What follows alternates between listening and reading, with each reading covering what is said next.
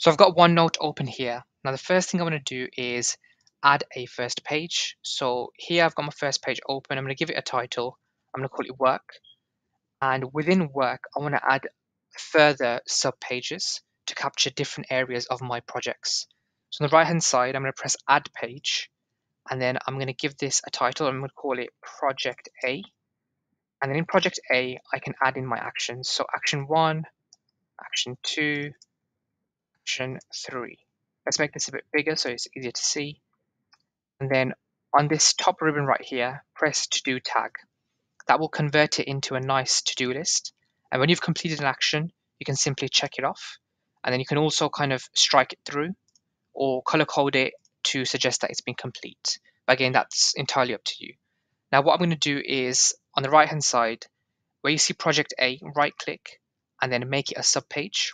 So what that will do is that will make project A under the category of work. So when I select it, it will open up all my different projects.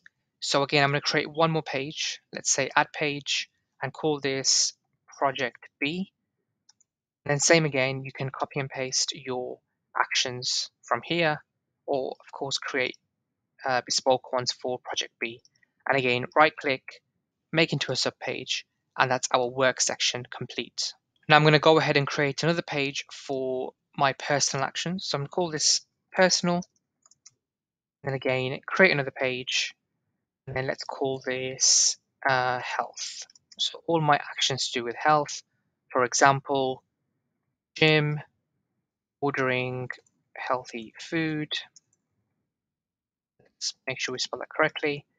And then ordering my protein, so on and so forth. So again, what I'll do, make this a little bit bigger, and then convert it into a to-do list. And then you can do the same again for different areas of your life.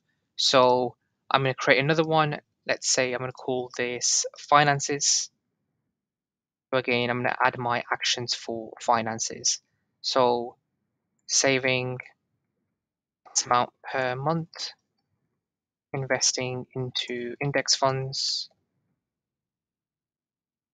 and so on and so forth. So again, just change the font as per your preference, create a to-do list, and then again, right click and make it into a subpage.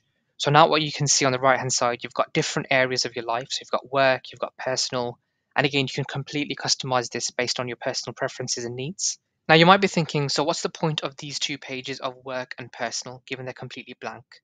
And again, that's entirely up to you. So you can use these pages to capture your key priorities or your key actions. Or the way I personally use it is I use it as a bit of a summary tab. So I can capture my key objectives and my key goals. For example, you can type in your annual goals for work, your quarterly goals broken down by Q1, Q2, etc. Or you can just use it as a bit of a space to kind of journal any ideas or kind of brain dump anything you like.